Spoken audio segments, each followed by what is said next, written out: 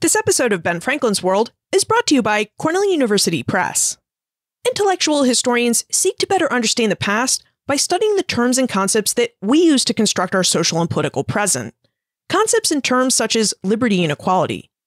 This is work that Cornell University Press supports, and one timely book that Cornell has published in this important genre of intellectual history is For Fear of an Elective King, George Washington and the Presidential Title Controversy of 1789. Written by Kathleen Bartoloni-Tuazon, For Fear of an Elective King provides a colorful and richly detailed account of the United States' first major congressional dispute, the formal title of the country's president. While today we take it for granted that the title is President of the United States, the first federal Congress actually battled over suggestions of what to call the nation's first president. They considered and debated titles such as His Elected Majesty, His Most Benign Highness, and even the Delight of Humankind. Bartoloni-Tuazon argues that, rather than being a frivolous political distraction from all the important business of government, the presidential title controversy actually embodied crucial debates about republicanism and citizens' hopes and fears about the new republic. And she also argues that the resolution of this controversy truly strengthened the Constitution. Selected as a 2015 Outstanding Academic Title by Choice magazine, historians have praised For Fear of an Elective King as a delightfully well-written, outstanding work of historical writing, and a tremendously rich historical account that everyone interested in the early republic should read. Be sure to listen to episode 40 for more information about For Fear of an Elective King, and to explore the presidential title controversy of 1789. If you like what you hear, you should know that Cornell University Press is offering you an exclusive discount of 30% off the book's list price, just for simply being a Ben Franklin's World listener. You'll find the links for episode 40 and this sale in the show notes for this episode and in your Ben Franklin's World app. Welcome to Ben Franklin's World, a podcast about early American history with Liz Covart. The study of history is key to understanding who we are and how we can affect a better future. Ben Franklin's World will introduce you to historical people and events that have impacted and shaped our present-day world. And now, here's your host, Liz Covart. Hello, and welcome to episode 118 of Ben Franklin's World, the podcast dedicated to helping you learn more about how the people and events of our early American past have shaped the present-day world we live in. I'm just going to come out and say it. I love being a New Englander. I find its culture to be gritty and persevering, and I love complaining about the weather in that way that makes it seem like we have the worst weather in the world, but we're going to endure it like no other Americans because we always have. But I also know from living in and visiting other parts of the United States that the New English culture that I adore so much is also a bit imperialistic. And this imperialism in the Yankee culture is historic. It's something that we can trace back all the way to the first religious settlers who came to New England back in the 17th century. And historically, it's also a trait that many Americans around the United States really dislike about our region. Now, culture is something that I think about a lot, especially American culture, because I am really fascinated with how Americans can be so different from each other as you travel across the United States and yet be so very similar to each other. And because I think about culture a lot, I've come to consciously recognize when the imperialistic parts of my New English culture come to rear their head. Two issues in particular have raised this sense of cultural superiority in my mind in the past, and those issues are slavery and race relations. And you know what? It's a false sense of superiority. It's irrational. I don't even know why I have it, but I get it. So I've had to do some serious reflection. How did I come to this mindset that I can feel superior about slavery and race relations simply because I'm a New Englander? And I've determined after this reflection that it's really a mindset that I've developed over the years of my youth. I really hope this has changed, but when I attended grade school and high school in the late 80s through 2000, I never really learned about slavery. My teachers and textbooks always addressed slavery and race relations as Southern institutions and Southern problems. They were things that just didn't apply to New England. Why? Well, the South had plantations and used slaves instead of free labor. But here in New England, we had family-run farms and port towns, and we didn't really need slaves, so we hardly owned any slaves. And the slaves that we did own, we freed them right after the Revolution, because we're a liberty-loving people, right? And slavery and liberty just don't go together, so we tried to do the right thing. And then came our lessons about the Civil War. Don't you know that those in the South held on to their slaves What were they thinking? I mean, our New English forebears freed the slaves because liberty and slavery could not coexist. But those in the South held on. So we Yankees had to push them towards war and then fight to win that war so that we could finally end slavery. Now, I've really generalized my early education here, but seriously, we skirted the slavery issue and we completely removed it from our New English history by learning about this institution as only a Southern institution. And in doing so, we've somehow raised generations of New Englanders to believe that the issue of slavery is not something that applies to our New English history. In fact, the first time I really learned about New England's long history of involvement with slavery, about its racism and intolerance, was when I attended college in Pennsylvania. Are you cringing yet? I'm cringing. I've been cringing for years. But the truth is that slavery was a national institution, just as civil rights and race relations are national problems in national history. These are aspects of our past that have greatly influenced our present, and all Americans need to grapple with this uncomfortable past so that we can better understand and navigate our present. So today, Christy Clark-Pujara, an assistant professor in the Department of African American Studies at the University of Wisconsin-Madison, and author of Dark Work, The Business of Slavery in Rhode Island, is going to help us understand how the smallest state in the Union became the largest American participant in the slave trade and one of the largest participants in the business of slavery. During our exploration, Christy reveals what the business of slavery is and how it differs from the institution of slavery, how Rhode Island became involved with slavery and the slave trade, and what life was like for free and enslaved African Americans in Rhode Island. Are you ready to venture into our national past by looking at the history of the Ocean State? Let's go meet our guest historian. With tidings and wisdom to share about our early American past, here is this week's special guest. Joining us is an assistant professor and Anna Julia Cooper Fellow in the Department of African American Studies at the University of Wisconsin-Madison. Her research centers on the experiences of Black people in North America between the 17th and 19th centuries. In particular, she's interested in uncovering the stories of Black people in the small towns and cities of the North and Midwest regions. Today, she joins us to discuss details from her book, Dark Work, The Business of Slavery in Rhode Island. Welcome to Ben Franklin's World, Christy Clark-Pujara. Thank you for having me. And thank you for joining us. Now, in Dark Work, Christy uses economic history to investigate how the business of slavery shaped the establishment and growth of slavery in the North, and how the business of slavery affected the process of emancipation and Black freedom in Rhode Island. Christy, how do you define the business of slavery, and how is the business of slavery different from the institution of slavery? I define the business of slavery as the buying and selling of people, food, and goods that sustained plantations throughout the Americas. New Englanders, Rhode Islanders in particular, were the big box stores of the plantation societies in the West Indies and the American South. The institution of slavery refers to the laws and customs that govern slaveholding in a particular society, such as children inherit the status of the mother, or the employment of non-slaveholders as overseers and slave patrolmen, or the use of state or federal troops to come to the aid of slaveholders in the event of a slave rebellion. So the business of slavery provides auxiliary necessities, and the institution of slavery is about the laws and customs of a particular society in which slaveholding is legally sanctioned.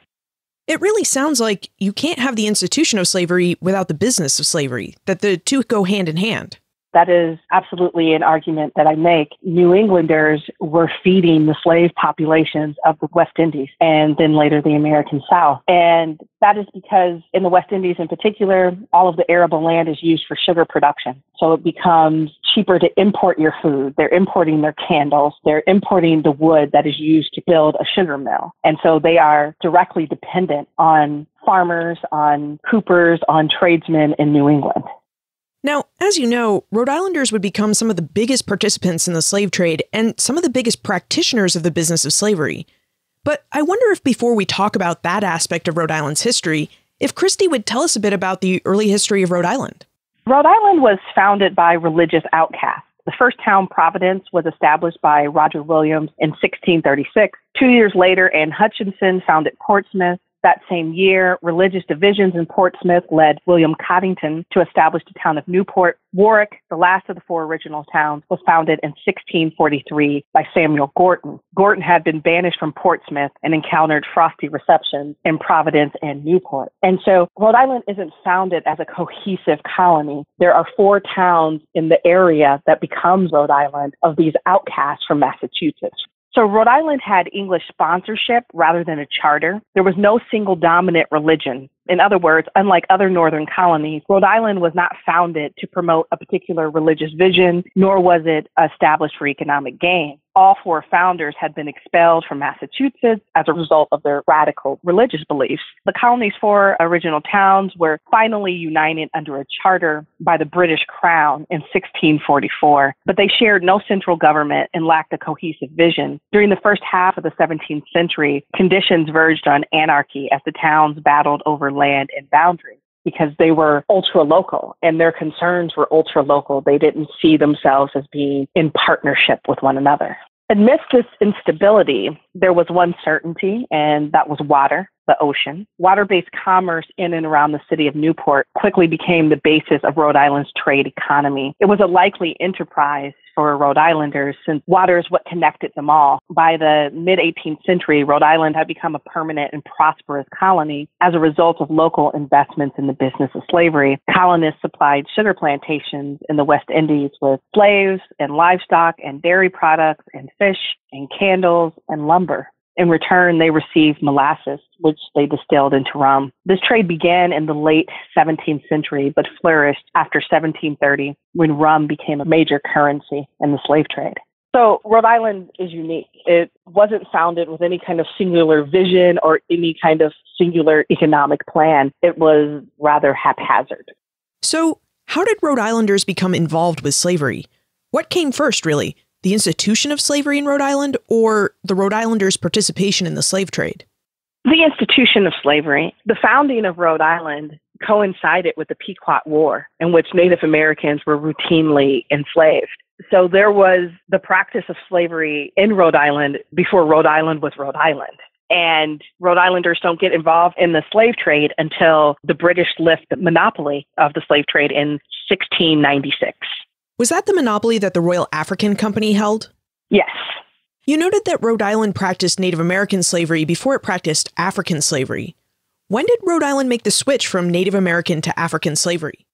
Well, Native American slavery was already present, and the transition to African slavery was rather haphazard as well. So in 1652, you have officials in Providence and Rhode Island that explicitly prohibit the enslavement of blacks and whites. They say that blacks and whites cannot be enslaved, which stands to reason that natives can be. 24 years later, in 1676, officials in Providence and Warwick again ban lifelong slavery for Native Americans and declare that they can only be slaves to repay debt. And so you would think that slavery is not going to exist in this place. But those were local ordinances, and they were not enforced throughout the colony, and sometimes even within Warwick and Providence. So by 1680, there were about 175 slaves in Rhode Island of both Native American and African descent. African slaves start coming into the colony via the provisions trade with the West Indies. So Rhode Islanders are encountering African slavery all the time as they trade with West Indians. It's commonplace. The first time you see Rhode Islanders buying African slaves directly from Africa is in 1696, when 14 enslaved Africans were purchased from the Seaflower in Newport. So Rhode Island settlers are basically ignoring the dictates that came out of Providence and Warwick. And by the time we get to 1703, the Rhode Island General Assembly, which does speak for the colony, begins to legislate as if slavery is a given. So in 1703, we get a law about Native American African slaves not being allowed out after 9 o'clock. So we don't have a law that says that blacks and Native Americans are eligible for slavery, but we have a law that implicates they are slaves.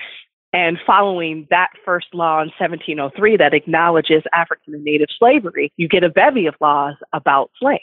And so it's taken for granted that Natives and Africans are slaves, which is not surprising when you think about business of slavery in Rhode Island, in that they are the grocers to the West Indies, where African slavery is the norm.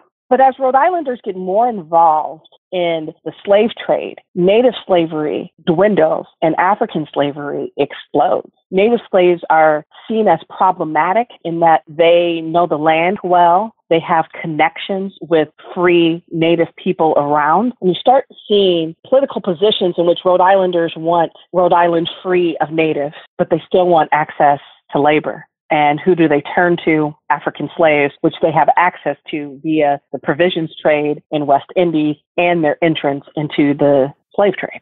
What types of work did enslaved peoples do in Rhode Island, and what were their day-to-day lives like?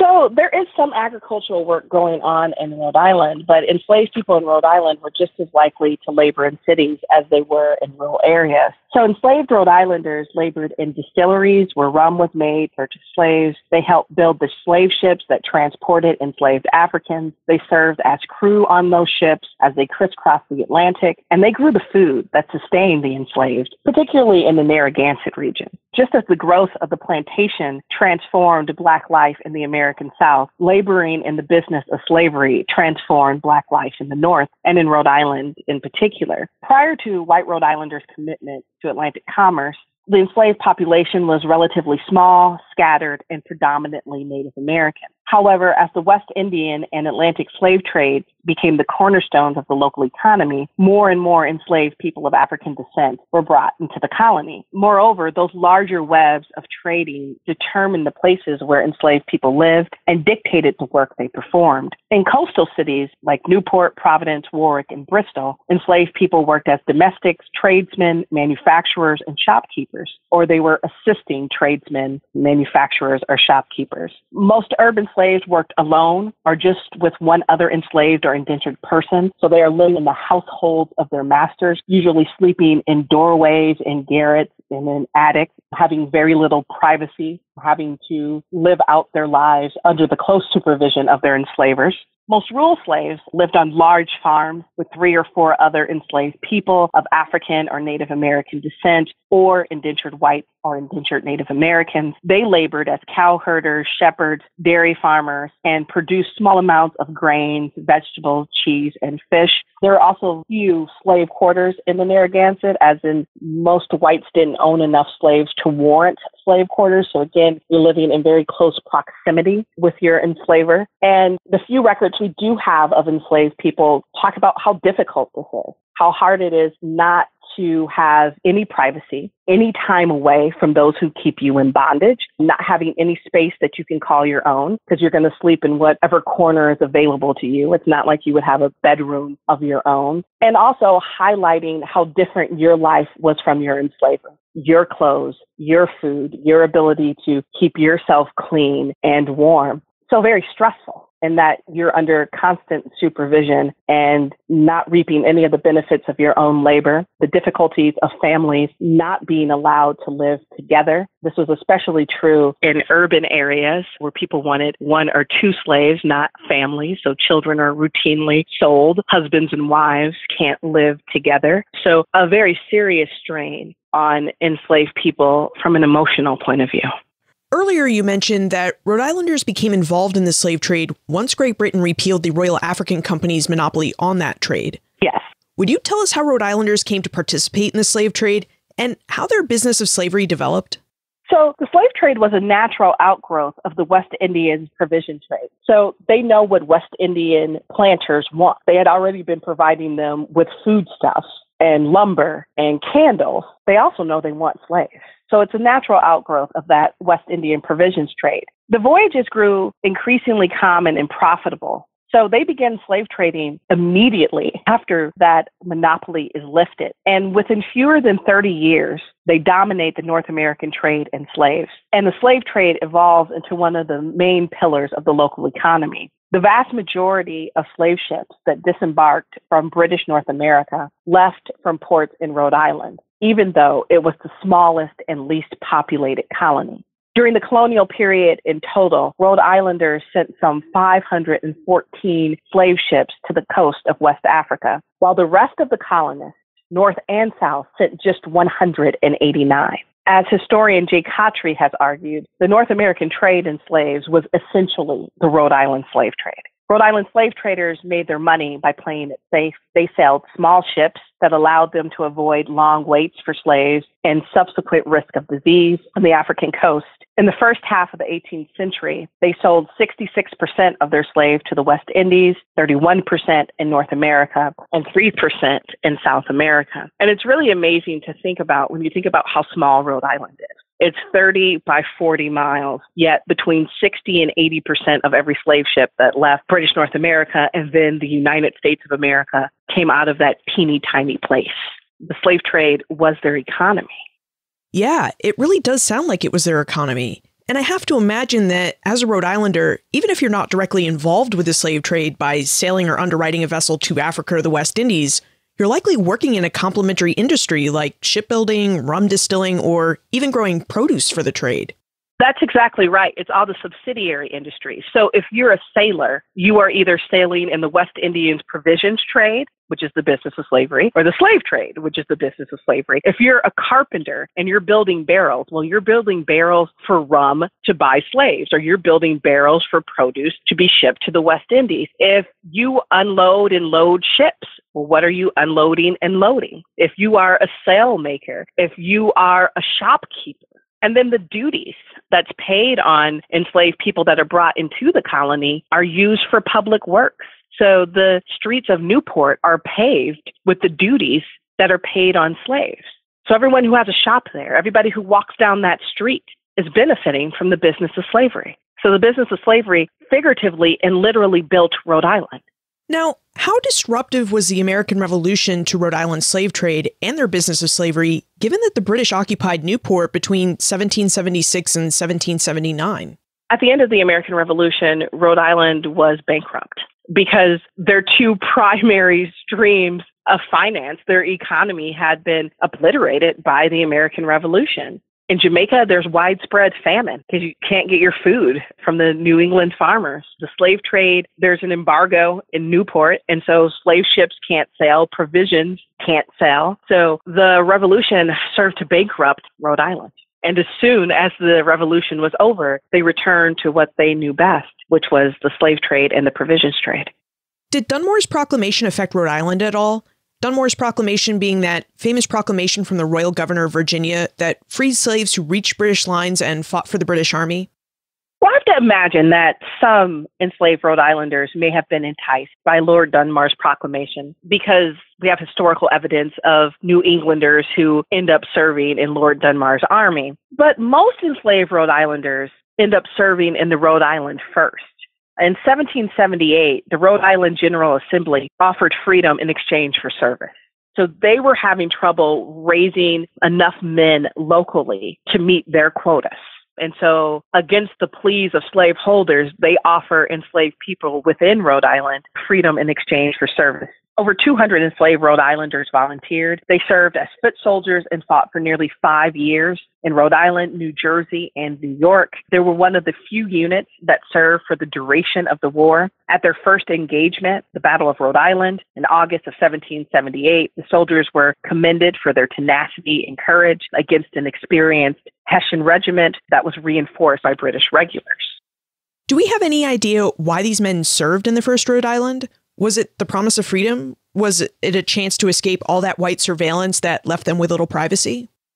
I have to imagine that it was both. I haven't come across any direct evidence or testimony of enslaved men who served in the first, but I think their actions speak volumes. Within months of that act being passed, you get dozens and then hundreds of men who volunteer. And I think, like most people, they wanted their freedom, they wanted their autonomy, and they probably saw this as their chance to not only free themselves, but free their families. How did Rhode Island's use of slaves and free blacks during the War for Independence compare with other states? Because if I recall correctly, George Washington was really hesitant to allow black soldiers into the Continental Army. He was, but they still served in state militias. And he's hesitant because he doesn't want a fight for freedom fought by slaves. The contradictions in that were just too glaring. But the soon-to-be states were facing the real problem of not having enough white men willing to fight. are able to fight. And so in New England, in particular, you get the states turning to enslaved men to fight. Connecticut does the same thing. You have enslaved people fighting in Massachusetts. And so what Rhode Island was doing wasn't unique. What was unique is that the Rhode Island First was predominantly African American. And so you get a regiment that's predominantly African American coming out of Rhode Island.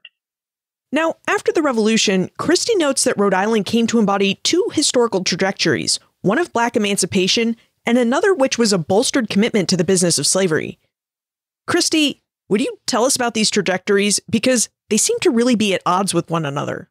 Following the Revolution and well into the 19th century, Rhode Islanders commit further to the business of slavery, and they also legally dismantle slavery. So throughout the first half of the 19th century, commodities traders, insurers, bankers, and manufacturers linked Southern slaveholding to Northern industry. Northern industry thrived because of slave labor, not as an alternative to it. Free labor in the North relied on slave labor in the South. And this is exemplified in the Negro cloth industry in Rhode Island. So the Narragansett transforms from really the dairy and bread basket into a manufacturing base. And this is where the Negro cloth mills are. Negro cloth is this cheap, coarse, blended cotton wool material that's manufactured especially to reduce the cost of clothing for slaves in the South. There were over 80 Negro cloth mills in Rhode Island. So that means that every river fall, Rhode Islanders are manufacturing Negro cloth. 79% of all of the textile mills in Rhode Island manufactured Negro cloth. So that means if we could get in a time machine and we go back to the antebellum South, enslaved people are wearing clothing that was made in Rhode Island. And Rhode Islanders are doubly dependent on slave labor in that they are buying cotton from Southern planters and then they are selling a finished product to Southern planters. And nobody else is wearing this Negro cloth. It was also called curtsy, but the colloquial term was Negro cloth. It was made especially to clothe enslaved people. It was strong, it was sturdy, and it was cheap. Now, again, Rhode Islanders aren't doing anything different than their neighbors. I mean, the famed Lowell mills are too dependent on slave labor. That cotton doesn't come from the sky. It comes from the American South. And so as industry expands in the North, the economies of the North and South are intertwined. I think this is often missed because of the way we tend to think of the Civil War as slavery being a Southern institution, but it was a national institution. And if we just take a minute and look at Northern industry and what happens in the post-revolutionary period, you see two economies that are interdependent on each other. So the rise of free wage labor in the North is dependent on the expansion of slave labor in the South. And Rhode Island highlights this. Now that we've had a peek at the business of slavery after the Revolution, could we talk about Black emancipation for a moment? How does the process of emancipation start in Rhode Island?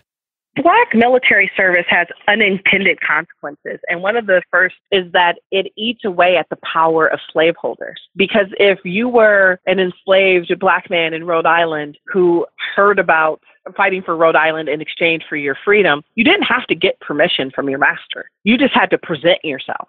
And so it strips away at the power of masters. But even before that, like enslaved people throughout the colonies, when war breaks out, enslaved people take advantage of that chaos and begin to run away. So the practical breakdown of slavery in the North and the disruption of slavery in the South begins with enslaved people themselves. When they see a window of opportunity, they run. This is particularly true for the Brown family. 5 slaves run away from the Brown family during the Revolution and settle in Boston. So you have slave runaways. You also have slaves lobbying for their freedom. You have slaves that are fighting for their freedom, slaves that are bargaining for their freedom. We have records of enslaved people buying young children. There was an enslaved sailor by the name of Benjamin Freebody who was writing to his master, Samuel Freebody, trying to cajole him into freeing him. And so the practical breakdown of slavery begins with these kind of many modes of resistance of enslaved people, of running away, of lobbying, of fighting for their freedom, of bargaining for their freedom. And that is in conjunction with Rhode Island Quakers who have come to the conclusion that they cannot be good Christians and slaveholders at the same time. Quakers had been among the most prominent slaveholders in Rhode Island before the Revolution, but revolutionary ideology is matching up with some of their spiritual teachings of spiritual equality, and they come to the conclusion that they cannot be both good Christians and slaveholders. And so you have Quakers who are pushing for legislation to end slavery at the same time that enslaved people are tearing away at the institution of slavery through their actions. And these two things coalesce to dismantle legal slavery in Rhode Island, but it happens piecemeal and it's slow. And by slow, I mean Rhode Island doesn't abolish the institution of slavery to 1842,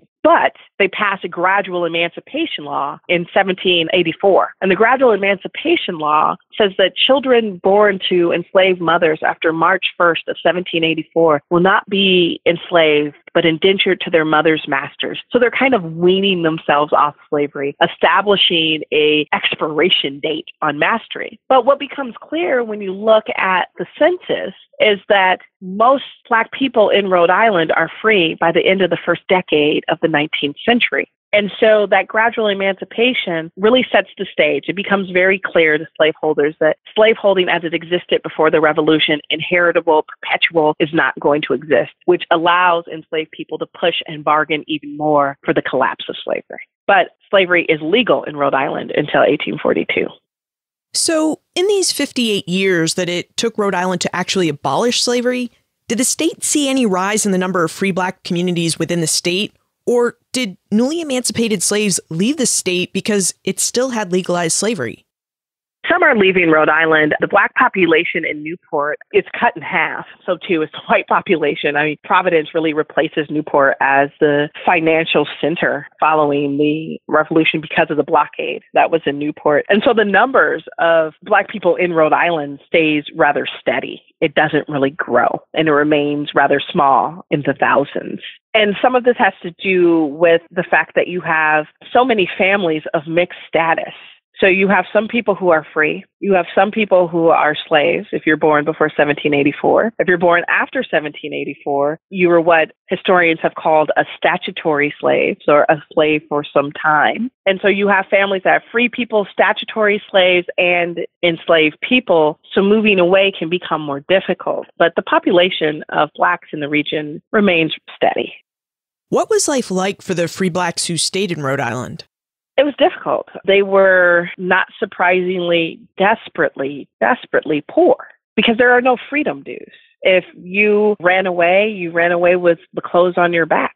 If you are free as a result of the gradual emancipation law, you receive no freedom dues. If you bought yourself, you used all of your funds to buy yourself. So this is a desperately poor population, and it's also a population that is socially and politically marginalized.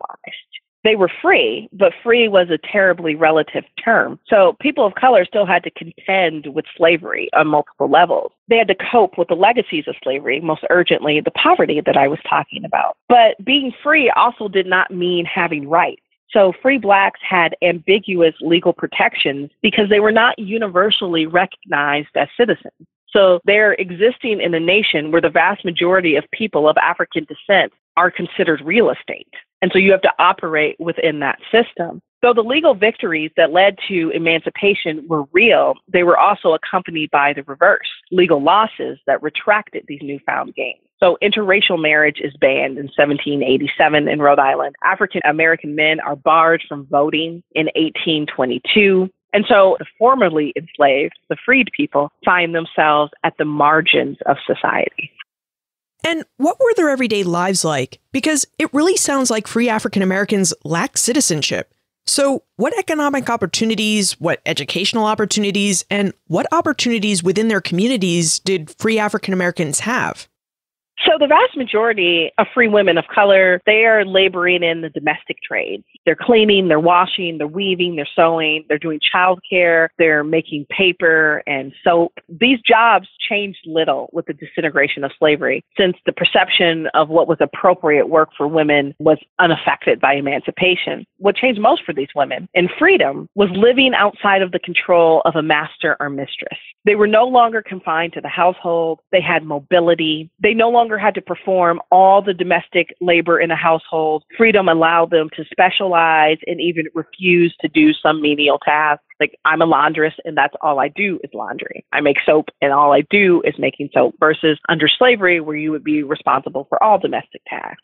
Also, their ability to quit and find other employment radically changed domestic work.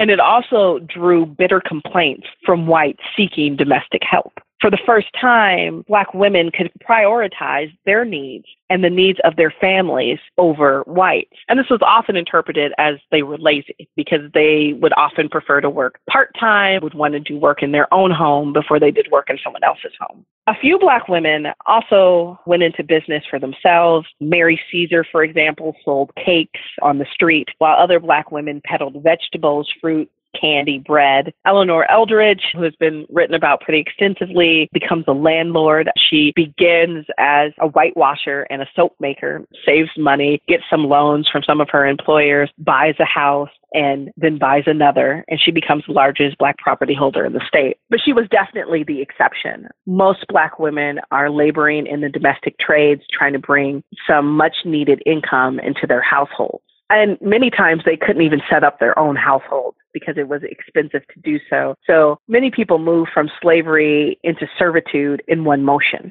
Free men of color also performed many of the same tasks they had done as slaves. However, they were increasingly shut out of the skilled trade. Enslaved tradesmen enriched their white masters, while free Black tradesmen were in competition with white men, who increasingly barred them from apprenticeships and trade organizations. So freedom was hard for Black tradesmen who had been in demand as an enslaved person, but were perceived as a threat as free people. The majority of free men of color worked primarily as unskilled day laborers. They're porters, they're grooms, handymen, ditch diggers, servants, wagon team drivers, painters, cooks, stevedores. A few men of color found success as small businessmen in the service sector. There were very few Black men in the professional classes in Rhode Island, and this has to do with population. In places like Boston and New York City and Philadelphia, there's a large enough Black population that would allow for a small Black professional class to service. In Rhode Island, it's too small.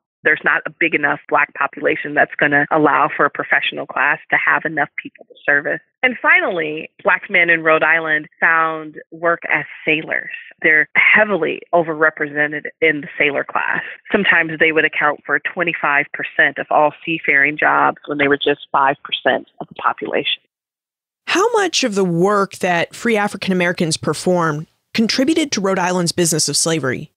Well, they were definitely working in the business of slavery. If you're a stevedore and you're unloading and unloading ships, those ships are in service of the business of slavery. And really, what's your option? That's the work that's available. What they were shut out of was factory work. So you don't have Blacks making clothing for slaves in the South. The factories were seen as white spaces. Without race being a consideration, they should have been there, meaning that factory operative work didn't take any kind of special skill. It was something that you could teach people rather quickly. There was always a need for more factory operatives, but whites did not want to work with Blacks, not work alongside them, and so they're shut out of factory work. Do we know what free Blacks thought about their experiences working in the business of slavery? Did you happen to come across any sources in your research that discussed their thoughts?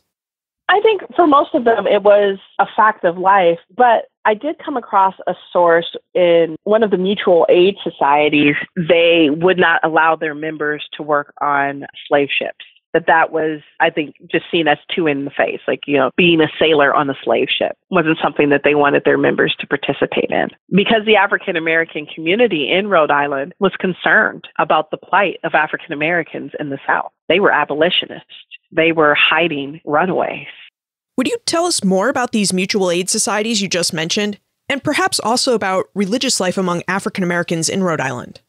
I'll tell you about the first mutual aid society. The Free African Union Society was founded in November of 1780 in Newport, Rhode Island. It is the earliest known free Black association in the United States. The union members held their first meeting in the home of Abraham Casey, a prominent property holder and member of a small but influential Black middle class. The union provided a variety of support services, such as paying for burials and providing widows and children of former members with financial aid. All the members were required to pay dues and demonstrate good moral character. The union founders were not content just to organize African Americans in Newport. They also reached out to Blacks in Providence. With chapters in Newport and Providence, the union became the public voice of Rhode Island's free Black community. Although the structure of the union was similar to contemporary white organizations, the functions and goals of the union were not. Unlike white organizations, there were no restrictions based on occupation, religion, or ethnicity. The common oppression faced by all Black Americans bound them together despite class differences.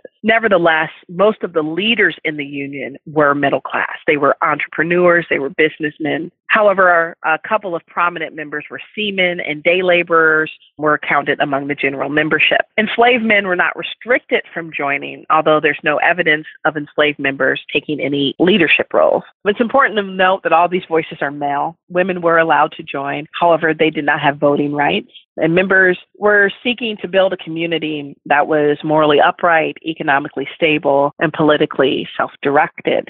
Free Black Rhode Islanders were particularly concerned about access to education. One of the early mutual aid societies, the African Benevolent Society, was dedicated to the education of Blacks in the state. State law did not bar African American children from attending public schools. However, schools in Providence, Newport, and Bristol, where the majority of Black Rhode Islanders lived, were segregated through local ordinances. And Rhode Island did not establish a public school system until 1830. There had been other schools for free people of color. Abolitionists like Sarah Osborne and Samuel Hopkins had run small private schools for Blacks out of their homes. However, the African Benevolent Society was the first autonomous Black institution to focus exclusively on educating Black Rhode Islanders. Moreover, it was the first Black-funded school in the United States supervised and administered by Black Americans, and they offered a free education. They had a lot of trouble keeping teachers, and this was usually because of funds. You're dealing with a population that doesn't have a lot to give, and so financial issues plagued the African Benevolent Society almost from its inception. As far as religious life goes, religion is not a theme that I explore in any detail in the book. However, the African Union Meeting House, which was completed in 1821, was not only the first Black church in Providence, it also housed an autonomous school. And in the 1840s, 5 all-Black churches were established in Providence, Zion, Meeting Street Church, Pond Street Church, Christ Church, and the Second Free Will Church. There were also 2 Black churches in Narragansett County, one in Wakefield, one in Morrisfield. And so the fact that there are 7 Black churches in a place that has, less than 5,000 Blacks tells me that church-going was an important and common experience. These churches also provide an important place for the leadership of Black men, as well as a place of worship and dignity for the larger Black community that had been previously segregated within white churches. William Brown's memoir speaks to this specifically, and I'll just read a quote from it. Many attended no church at all because they say they were opposed to going to churches and sitting in pigeonholes, as all the churches at the time had some obscure place for the colored people to sit in. This is prior to the opening of the African Union Meeting House, that Black Rhode Islanders objected to being segregated within white churches. But when they had their own churches, you get a proliferation of churches being built. So it sounds like after the Revolution, emancipated African Americans set about forming and carving out their own communities. And it sounds like they lived a really hard life, but they also found ways to make this life work. They literally build a community from the ground up. They make a way out of no way. They pool the little pennies they have. The few successful people in the community invest back in that community to build up organizations. And what I found just inspiring and admirable is how they refuse to give up. One mutual aid society would fold and they'd constitute another, and then that one would fold, and then a year later they would try again, and they would try again, and they would try again, and a school would fall apart, and then they would start another school. Just this relentless tenacity of, we'll get there. We're going to keep working at this. Sometimes we're going to invite in white allies if that's going to help us. But just relentless tenacity in their endeavor to build community, to build institutions. Let's talk about the Dorr Rebellion, because earlier you mentioned that Rhode Island finally abolished slavery in 1842, which happens to be the same year that the Dorr Rebellion ends. So, would you tell us about the Dorr Rebellion and what role that event may have played in Rhode Island's decision to abolish slavery?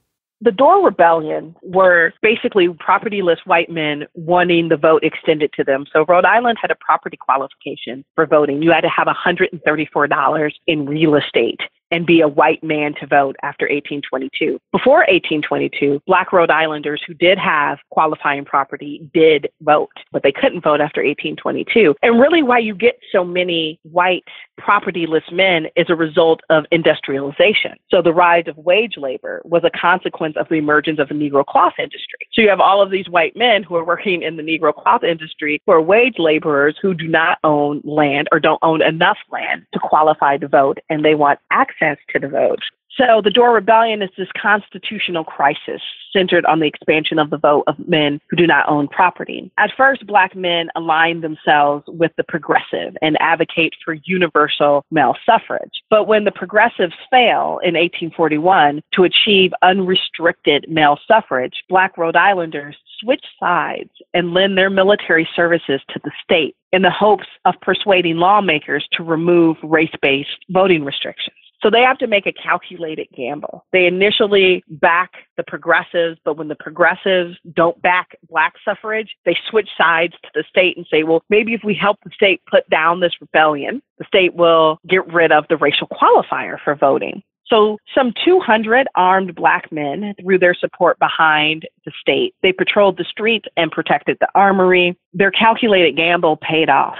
The 1842 Constitution extended the vote to all native-born men, Black and white, and that state constitution abolished slavery. This is partly symbolic in that in the 1840 census, there were less than 5 slaves in the state, but I still understand it as a victory of Black political participation. Let's bring our conversation into the present day. At the end of Dark Work, Christy surveys memorials and public history sites that purport to commemorate the contributions of enslaved and free Black people to the history and development of Rhode Island, and then acknowledges Rhode Island's participation in the slave trade. She ends the book by calling on Rhode Island to do more. Christy, would you tell us about some of the memorials and historic sites that you surveyed in your book, and why you think they fall short in their interpretation and commemoration of the past?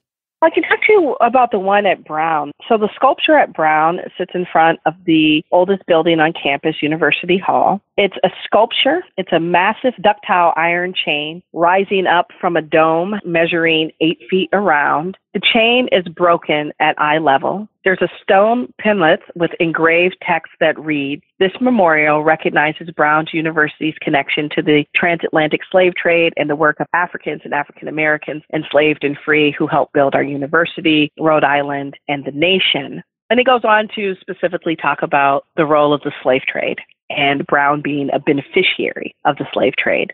But in my opinion, it doesn't go far enough. Brown's connection to slavery is not just through the slave trade. The entire economy of Colonial and antebellum Rhode Island was wrapped up in the business of slavery. The people who lived there, who had the money to donate, who had the land to donate, were intimately involved in the business of slavery, even those who called themselves abolitionists. Moses Brown had a textile mill. What's being milled there? Cotton. Where's that cotton coming from? The slave-owning South. It's slave-picked cotton, something that his brother John Brown pointed out to him when he was land-blasting slaveholding. So Brown, in my opinion, doesn't exist as an institution without the business of slavery. So it's not just about the slave trade. It's about the entire economy of Rhode Island. And I think that that's the problem with a lot of slavery memorials. Well, the first problem is there aren't really slavery memorials in the North and in Rhode Island. The one that I just described at Brown was the first of its kind at a place that owes its existence to Black bondage. And that in itself is glaring. And in the past 30 or so years, scholars have made it, I think, increasingly difficult for Northerners to ignore the role that slavery played in the creation of the Northern colonies, in their economic ascent, focusing on slavery being a national institution, not a regional one, However, the responses to this new knowledge have been varied and complex. A few establishments and memorials have simply refused to tell the stories of Black Americans and have willfully downplayed the role of slavery in the economic ascent of Northern industry and capitalism. Nevertheless, most sites have put forth significant efforts to share the experiences of enslaved and freed Black people and explain Northern investments in slavery, especially as Black history has become increasingly popular. However, these reinterpretations are often additive rather than fully incorporative. And because fewer and fewer funds are set aside for public history, the researchers and interpreters have had to walk a fine line between historical accuracy and offending private beneficiaries. In short, I think a lot of Northerners are embarrassed by Northern economic investment in slavery and have become comfortable with thinking of slavery as a Southern institution and would like to keep thinking of it that way rather than reevaluating slavery as a national institution. So in your opinion, an ideal commemoration of the role that enslaved and free African Americans played in the development of the North and its various institutions would be to have historic sites and markers that were fully incorporative of that story into the North's history, rather than just, say, having a separate marker or just kind of having something added to existing markers as like footnotes, if you will. Yes, that the economies of these places are dependent on slavery, and that shapes social norms and that shapes political policies. Rhode Island commits to African slavery because of their economic ties to the business of slavery. Black people in the post-colonial period are socially and politically and economically marginalized because Rhode Islanders remain committed to Black bondage outside of their state boundaries. So the experiences of all people in that place are affected by it. And it's disingenuous for that not to be central to the story of the place. It's time for the Time Warp. This is a fun segment of the show where we ask you a hypothetical history question about what might have happened if something had occurred differently or if someone had acted differently.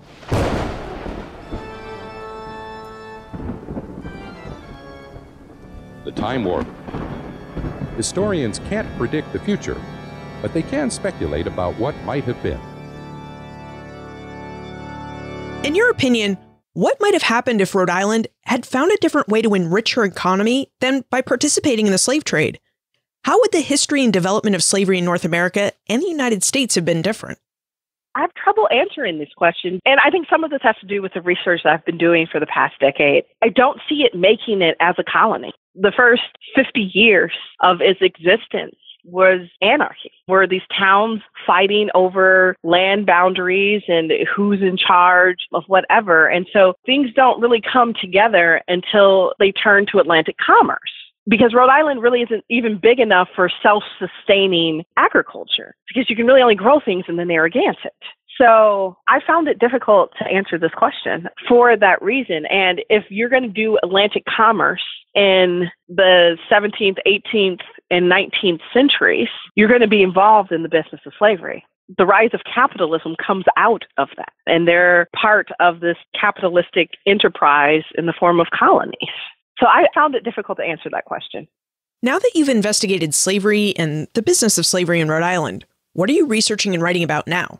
My new research continues to evaluate how the practice of race-based slavery and its legacies shape the lived experience of Black people in North America. I'm especially interested in retrieving hidden and unexplored histories of African Americans in areas that historians have not sufficiently examined and have recently moved to thinking about the Midwest. This is especially relevant in the post-colonial period when white Northerners and Midwesterners claim that their given locales were bastions of freedom because there were few or no Black people. My current book project, From Slavery to Suffrage, Black on the Wisconsin Frontier, 1740 to 1866, will examine how the practice of race-based slavery, Black settlement, and debates over abolition and Black rights shaped white-Black race relations in the Midwest. And where should we look for more information about you and how we can contact you if we still have questions about Rhode Island history and the business of slavery? UW-Madison faculty page and my email address, which is Clark-Pujara at wisc.edu. That's Clark, C-L-A-R-K, Pujara, P-U-J-A-R-A, at wisc, W-I-S-C.edu. Christy Clark-Pujara, thank you for taking us through the history of Rhode Island, the slave trade, and the business of slavery. Thank you. I appreciate the opportunity to share my work. 60 to 80% of all North American slave ships sailed from Rhode Island. And yet, many New Englanders don't think of slavery as part of their regional history. As Christy related, New England's history is deeply intertwined with slavery, both in its regional practice of the institution, which as we heard dates back to the 17th century practice of enslaving Native Americans, and in its support of the business of slavery. Not long after the War for Independence, New Englanders returned to making money from the slave trade and by supporting the business of slavery. In fact, even on the eve of the Civil War, as many New Englanders issued loud, vocal, and printed demands that the South abolish slavery, New England textile mills produced items such as slave or Negro cloth, and many more items made with cotton that Southern slaves grew, picked, and baled. However, we shouldn't just focus our attention on the institution of slavery. We need to also explore the consequences of its abolition, too. Our conversation with Christy revealed that after abolishing slavery, white racism made it incredibly difficult for free African Americans to support themselves. They couldn't vote, they couldn't work in factories, and they had a really hard time finding work. And yet, they persevered. Rhode Island and Northern African Americans made a way out of no way. They fought for American independence, they formed communities, started schools, and worked to obtain the right to vote. They showed grit and perseverance in making a way out of no way, which, when you look at it, seems to be a very American and very New England story. Visit the show notes page for more information about Christy, her book Dark Work, and notes for everything we talked about today. benfranklinsworld.com/118. As the United States begins a new presidential administration, now is a great time to check out episode 40 in the presidential title controversy of 1789. You'll find a link to this episode in the show notes and in your Ben Franklin's World app. And while you're clicking on links, don't forget the one to the special Cornell University Press sales page. They created that page just for you, and on it you'll find many great history books available at a 30% discount. And if you'd like the direct link for that, it's benfranklinsworld.com/Cornell. Finally, how do you think historical sites and markers should incorporate the history of the nation's slave past? Send your answers to liz@benfranklinsworld.com, tweet me @LizCovart, or post a comment on the show notes page or in our listener community on Facebook. And remember, never leave till tomorrow that which you can do today.